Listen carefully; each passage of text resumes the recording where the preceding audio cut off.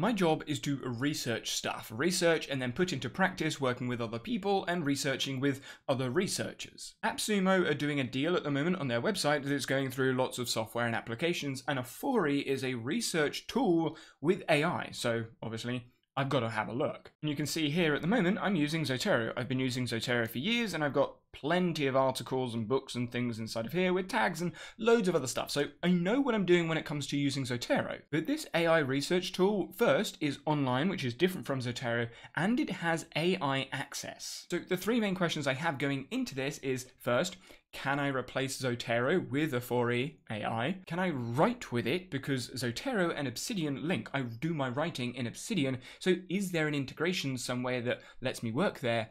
And three, is the AI, the additional feature, the additional tool, really that useful, really any good? Now jumping straight in, this looks very similar to Zotero, so I like the fact that I'm not having to learn a new UI. We've got the search at the top, we've got the tags in the bottom left, then in the left ribbon, very similar to Obsidian and other tools, we can navigate between sections. So we've got a user guide, which I did use previously, so I can go through this without looking like I don't know what I'm talking about, even though I still kind of don't know what I'm talking about. But then we have the API documentation, the credits, authentication, and there's nothing really special about this from what I've seen. It's you've got credits and there's that much money, that's how you're going to pay for it. And for those of you that want to do API keys, all of the information is here, which is nice to see inside of the app. You don't need to go to other help documentation. But in order to do anything, obviously I'm going to need to import items. So because this is online, we'd need to upload a file, which is why we have the upload file, upload URL, or upload DOI,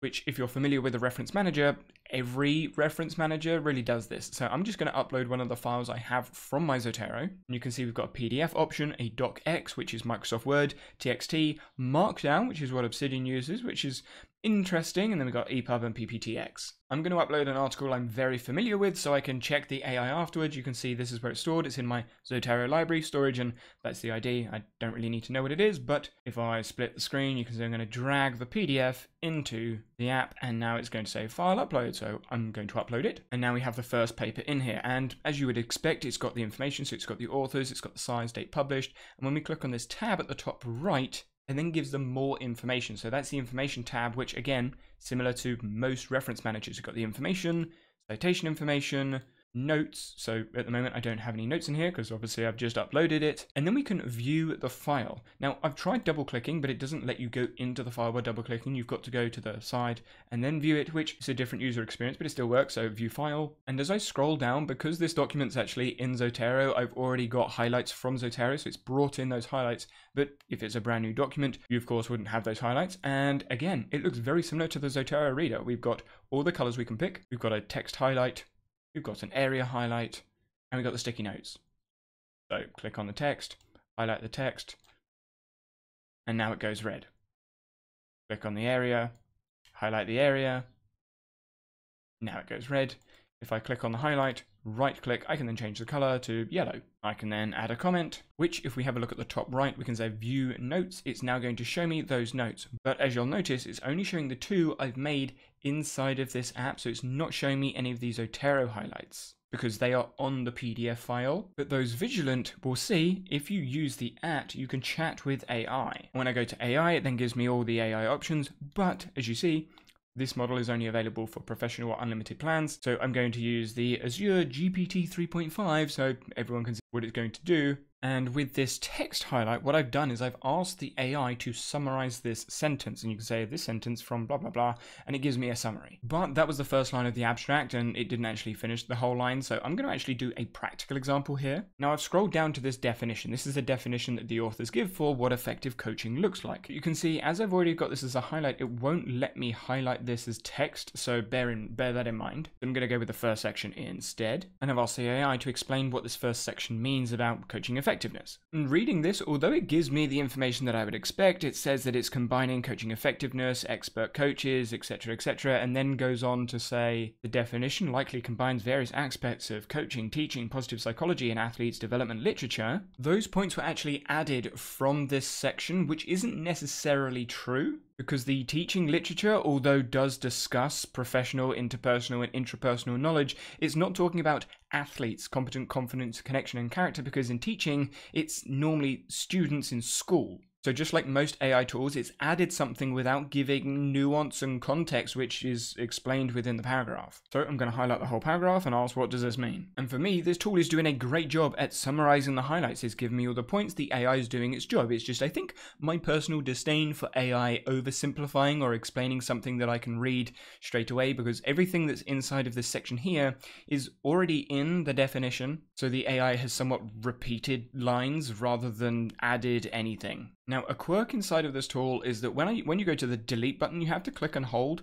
and although it sounds good and looks good in practice, it's annoying because you have to click and hold every time you want to delete something. So if there's 2 or 3 deletes, it takes a bit of time. Just my personal preference. So that's the article. Let's see if we can add a tag. So we click on the article, we go to the info tab, and then go to add tag, and I made a done tag earlier, and you can see that's create tag. Let's say waiting, and now I've got a waiting tag. So I can say I've done this one, but now I'm going to add a book. So this is a PDF of a book, and let's have a look. Well, it hasn't quite brought in all the information, but Zotero doesn't do that either all the time, so it doesn't have titles, so I'd have to put in the metadata for that. After a bit of loading time, we now have the PDF document. Oh, I don't like, okay.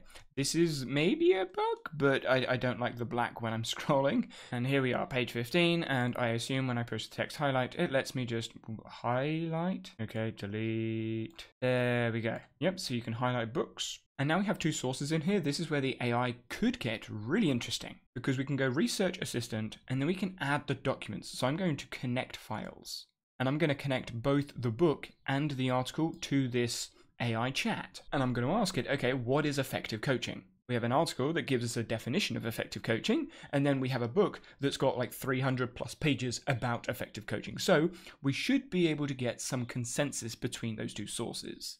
Okay, at the first look, it seems to have completely ignored the second source and is just using the first article. So now I've asked it to compare the 2 documents for effective coaching. Maybe I'm missing something here, but document 1 is giving me the article, and then document 2 is also giving me the article. It's not talking about the book. If I click into the file viewer, you can see we've got the 2 articles. We got the article and then we got the book. So the book is definitely there. So I've put the book into the search, and I've asked it, what is effective coaching related to the book? Okay, so now we've got somewhere, but if I click on there and go to view file, it says it's going to show me the highlight, but I don't see the highlight. So if I move that up and down every once in a while, I get a blip, but I can see the file page number. Well, it says 129 there, even though it's got 133 down there. But having read the book a few times, and I've got it right in front of me actually, these points are actually valid. If I hadn't read the book, this would be a really nice summary. AI is speeding up my process of reading like a 300-page book into just 4 points. Because in theory, if I haven't read the book, I may be reading this and going, okay, task involving. What does that specifically mean? So I'm going to say, what does task involving mean? And here we go. Now, apart from the additive words of just repeating the question, I like it. It's pretty good. So if I jump back to the library, I've now got the conversation. So the research assistant conversation here. This is the conversation that I had with the 2 articles. And from what I've seen, you can have more. So with file viewer, we can connect more files. So if we add 3 or 4 files, you could do a lit review and ask questions about both papers, I assume, depending on the prompts. My prompting is very, very beginner. But as the library fills out, the prompts could be really useful in just quickly going through 5 or 6 articles that may be saying the same thing or suggesting the same thing. And for clarity, that is not possible, to my understanding at least, inside of Zotero. Those vigilant will also notice you've got shared libraries similar to Zotero, so you can share work, and from what I've seen, you can also share comments inside of the articles as well, but that's not something I do. I prefer to work on an article and then someone else work on an article and then we discuss it afterwards rather than working in the same place. But I think that's a workflow preference. So coming back to those 3 beginning questions, does it replace Zotero? No, I don't think so. Can I write with it? I can for surface notes and for highlighted points, but I couldn't find an export to Obsidian or an exported highlighted file that I could use with Obsidian seamlessly or usefully, so I don't think I would write with it either. However, using the AI to explore the paper, that is a use case that I may have for this tool, especially when trying to combine or synthesize multiple articles and asking it to compare 5, 10, however many articles. That's where I see the use case of this tool for me at least. But as AppSumo have an offer going on at the moment, and it's free to test out, there's a link in the description below for you to test it for yourself.